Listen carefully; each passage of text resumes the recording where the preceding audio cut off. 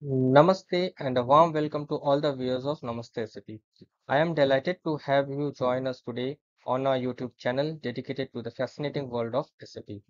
In today's episode, we are going to explore a powerful feature of Abap 7.4, the conditional operator.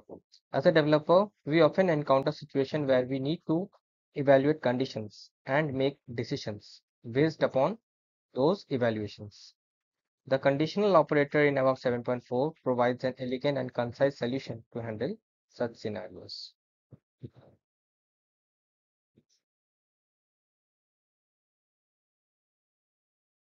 So the conditional operator is most beneficial when you are having multiple conditions that needs to be evaluated in a concise and a readable manner. So here, as you can see, there are two examples which I have taken. One is with the conditional operator, and on the top is a if-else condition. So we are currently using the if-else condition in our 7.4 and prior to that also. And we can also use a case statement, right? When we are dealing with some kind of a condition. Okay. So there might be a question like why would we be using a cond operator? We are using case. So what is the need of using cond operator? So let us understand the need first. Then only we will be going forward. We will understand how it is leveraging the existing one. Okay. So in this case of if statement evaluation, as you can see, if psi index, if the index value is 1, then it would go to this. LB value will have first. If the psi index value is 2, then LB value variable will be holding second. Or else none of the condition is getting satisfied, then LB value will be holding the other. Okay. So here basically once a condition is found, the corresponding value is assigned to the LB value in case of if else condition. If none of the condition is true, the else block is executed. This is fine for if else. Okay. Take for example this condition, the cond condition. In this example, the cond operator evaluates the condition one by one until it finds a true condition. Okay. So we have a when inside a cond operator, like psi index equal to when, then it is first. If it is like true, then it is second, else it is other. Okay. Once a true condition is found, the corresponding value is assigned to the variable lv underscore value. Okay. If none of the condition are true, the last else value is assigned. Okay.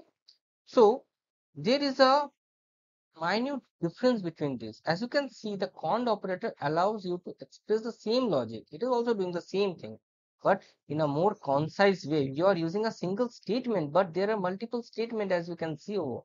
Okay. It concises multiple condition into a single statement, making your code easier to write and to maintain as well.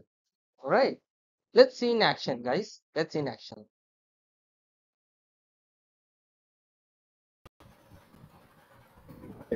Now let us, in order to demonstrate the conditional operator, let us fetch some data from VBA.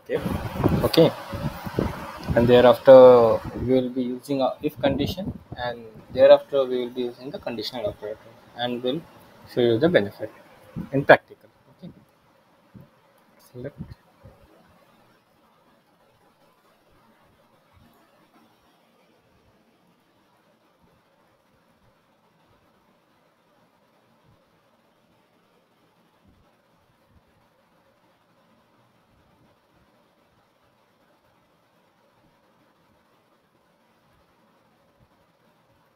This is a document type UART,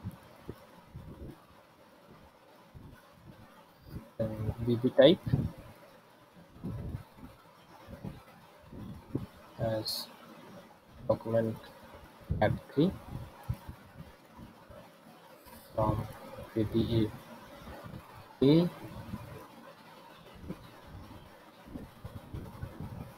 to at the rate data IPVBAK. Oh, sorry, it was using yeah, into WA VBAK. It is a work area where we will be putting the data. Where Zeppelin is equals to some value. Okay, activate this. I need that Veblen value. That's why.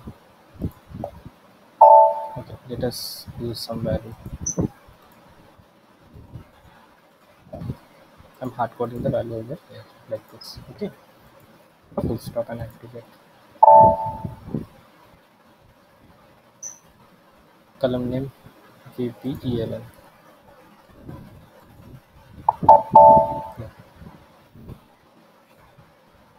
Now let us check.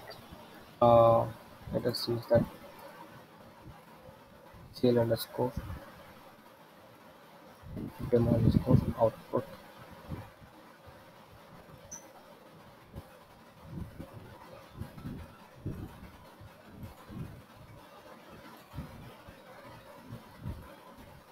Display.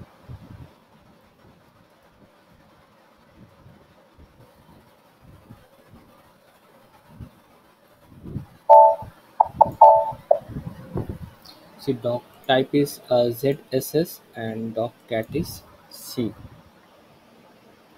Okay, so we'll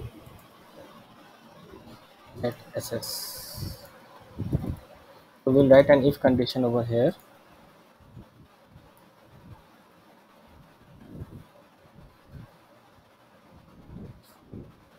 So all these aliases are coming, which we have written over here. This is doc type equal to something, or uh,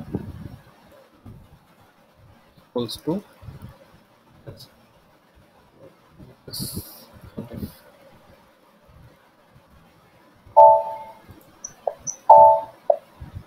ZSS and C. ZSS and C. ZSS and C. Now here we can write other else as well. Else if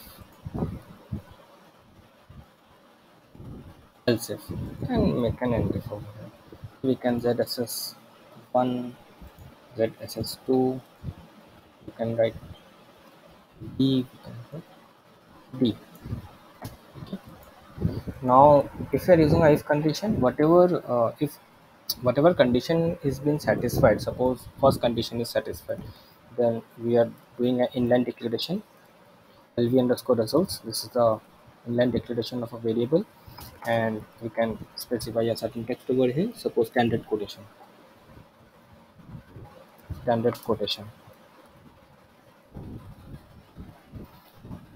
We can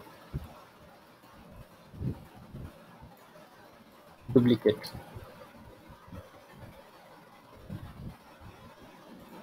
return quotation. Okay, we are just giving arbitrary values, okay, and storing into lv result. This is how we used to do if we are using a if else if condition. Okay, let us activate it.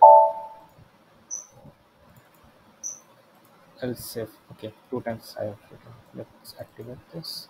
Yeah, done.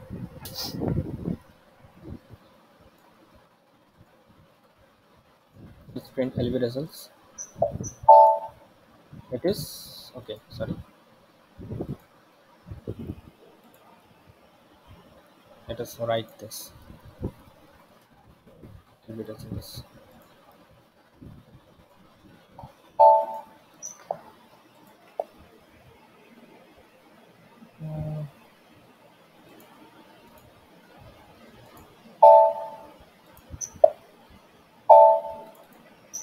ZSS doc type is, acha, okay, sorry, see, doc type is ZSS.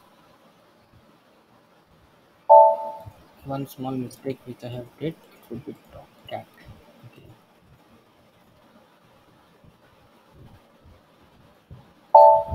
Let me comment this and activate this, execute it. Standard quotation is coming, right? This is fine with the if else if condition. So as you can see, we have written couple of lines over here, right? So each and every line is a statement. Each and every line is a statement, and every time we are passing, suppose standard quotation, we are putting into lv result. For duplicate quotation, again we are putting into lv result. So every time whatever value we wanted to pass, we are putting into the same variable lv result. And at times it may require that you may have to clear this variable in order to avoid like garbage value may be returned. So you will have to take care of that portion as well. You have to clear this variable, है ना?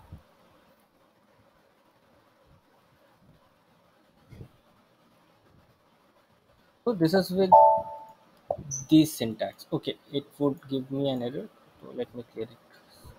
Okay, not required to clear since it is an inline declaration, so it is not required to clear. Fine. Now let me show you with the conditional operator how it is done. So if you are using a conditional operator, you can write lv text, lv underscore text. Okay, write cond, this is for condition, give a hash, okay, and open and close bracket, and again put a when condition and write all this logic over here. Okay, when underscore vbak equal doc type is zss and vbak document category is c, then you wanted to print standard quotation. There's a string that you wanted to place. This standard quotation will be placed over lv text. Same thing, you will have to do it again. ZSS1, ZSS2, E, and D. This is duplicate quotation and this is return quotation, suppose, and activate this. Let me print this over here. LV text. Value of LV text will be printed over here. Let me check it. Yes. See, this is with the existing logic. Like if you are using a if statement, and this is complete is a single statement. Okay, this conditional operator cont has this is a single statement. Whatever value it is getting computed over here, it is been placed over lv underscore text value. Let's execute it.